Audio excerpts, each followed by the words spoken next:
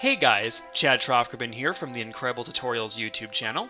Jim Mills and I have teamed up with Smith Micro to bring you these brand new Anime Studio 10 tutorials. So I hope you're ready because we're about to get started.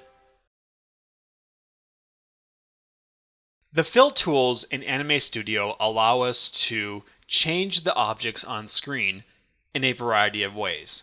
First up, the Select Shape tool allows us to select shapes that are on the screen.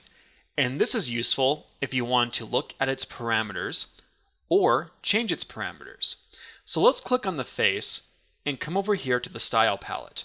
Notice how we can see the fill, stroke, and then width properties of this object.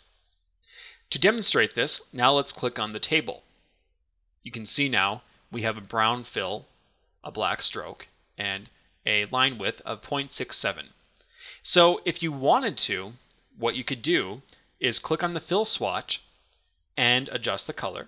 And you can see the color is adjusting on the table as we do this. The same applies for the stroke. And we can do the line width as well. So with an object selected, you can easily adjust its style properties. Now you can also click on an object, let's say the table once again, and once you click on it, you can come over here to the copy button, find another object, click it, and then come over here and choose paste. You're just pasting the style of the object over to another, in this case the fill and stroke properties. So you can easily adjust properties with the Select Shape tool. The Create Shape tool allows us to apply fill and stroke properties to selected points. So as an example, we could highlight these points right here with the Create Shape tool, come up here to Create Shape, and now you have a stroke applied to those points. You can also use the spacebar to apply the properties. Now if we select the entire shape, which is enclosed, and hit Create Shape, you can see now that a fill has been applied, the same fill and stroke that are on the style palette. Now, if we want to punch a hole in an object, make sure you have an outline only. Draw out a shape that's also an outline. Take your Create Shape tool, highlight the entire object. You'll notice it's all red except for that hole. And then when you hit Create Shape, you'll now see that the hole has been applied. The Paint Bucket tool allows us to apply fill and stroke properties to an enclosed object. So now, with fill selected on the top, we can just click on this enclosed object and it will apply the fill properties only. If we undo that, click stroke and click the object, we can see now a gray outline appears.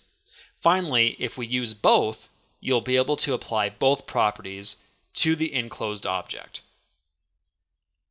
The Delete Shape tool allows us to easily remove style properties from a series of points. So with the eyebrow, we could click on the Delete Shape tool and remove those properties. Now the outline still remains, so you can come in now and apply new properties with another tool if you wish. The Line Width tool allows us to adjust the width of a line based on a point.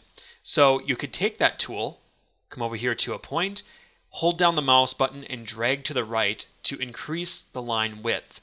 You can do that on any point you wish, and going to the left will decrease the line.